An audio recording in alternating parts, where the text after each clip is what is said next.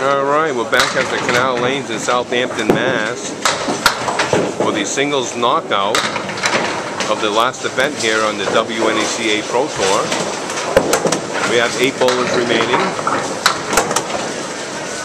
We have Steve Martell bowling against Herbie Cabalas on lanes 3 and 4. There's no handicap, this is a scratch match. Herbie's working on a strike.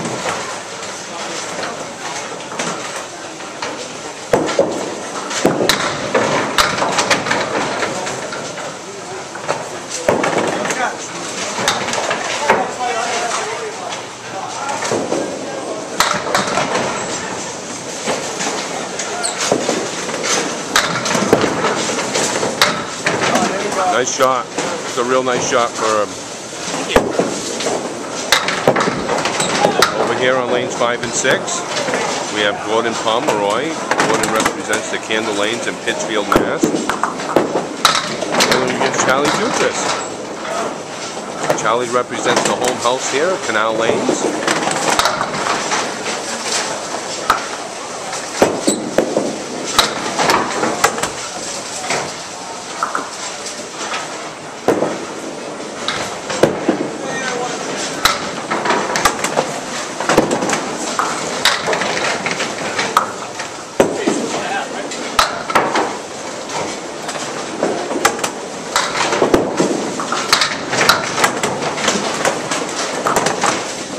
Down to our final pair. We have Richie Myrick, also representing the Canal Lanes here in Southampton.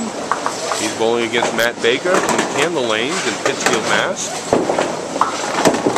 Matt's at 46, Richie's at 62.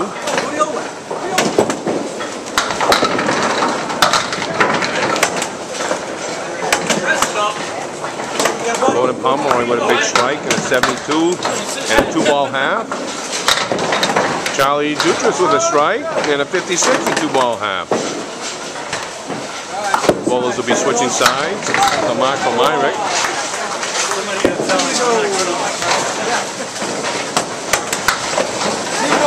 Down on the right, we have the top 5 of the day bowling against each other. We're into the semi-final match between Gary Santora and Rich Bober. The winner of this match will move on to take on top seed Stephen Reno for the title and a $750 first prize. All our bowlers in a single knockout are looking for a little refund on their tour expense this year. We had some money set aside for the bowlers that did not make the top 5 this year at any of our 6 events. And they're participating now. It's a $425 entry fee to join the tour. And our top bowler on the singles knockout, Charlie, you had a pin missing. No 8-pin. No 8-pin, Charlie, it was missing. Charlie Jutras didn't have an 8-pin. He's going to get to re-roll that ball. May pay out in the long run for him. Hi, Steve-O. Not one this year. Amazing, huh?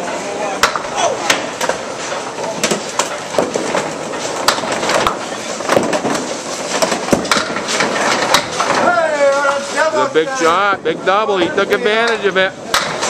Jutras took advantage of it, and that's why he's in the Hall of Fame. Even at 76 years old, he's still got it. Big ball for Charlie.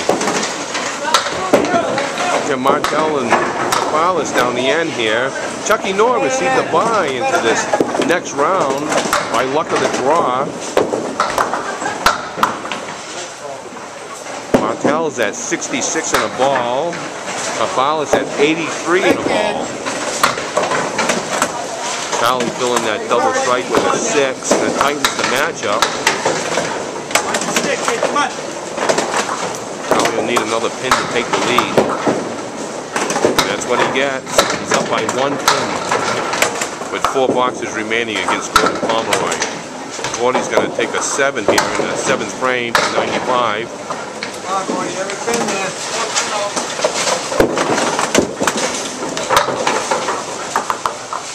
Myrick's going to win his matchup against Matt Baker.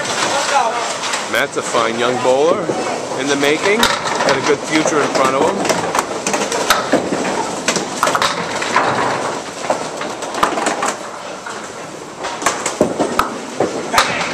Big ball for Myrick. Go get it, kid.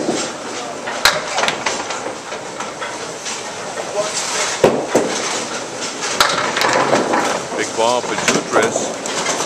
He's at 96. He's up by 1 pin.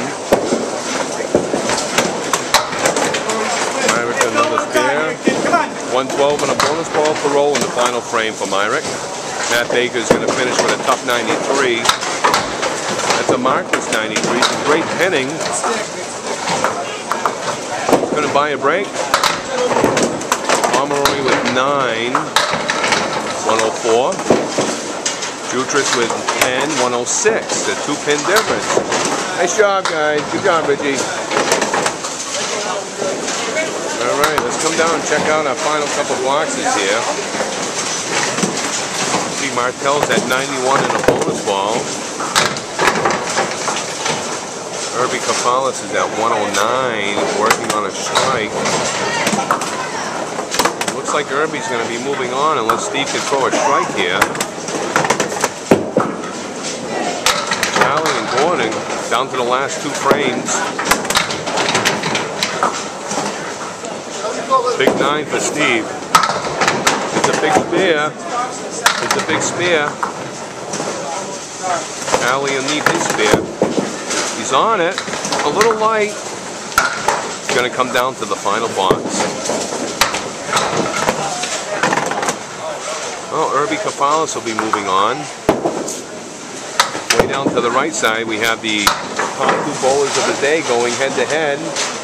Gary Santora beat out Rich Bover, and he's bowling against top seed Stephen Reno now. It just so happens to be my son.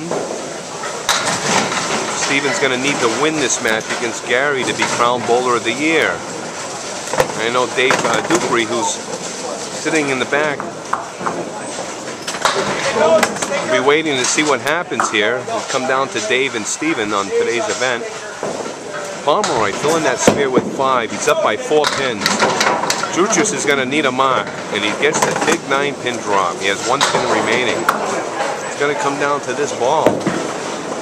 Pomeroy on the object. He took out the 4 horsemen. Couldn't get the 10-pin though. Jutras needs the single pin. Unable to convert.